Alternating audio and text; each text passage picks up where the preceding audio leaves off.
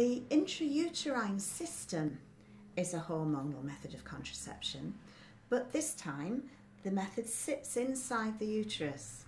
So this is like an intrauterine device, but the bit that's in the middle of it contains enough hormone to stop somebody from becoming pregnant for 5 full years.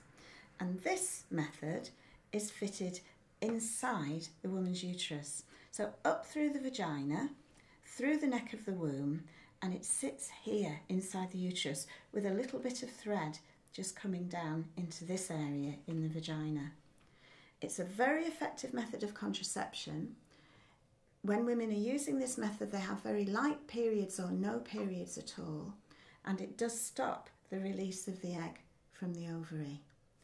This is a demonstration device that shows how a doctor or a trained family planning specialist would insert the method into the uterus.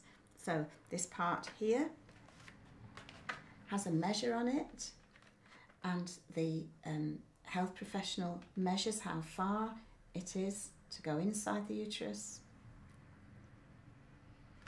and then is able to use that inserter to get it exactly into the right place.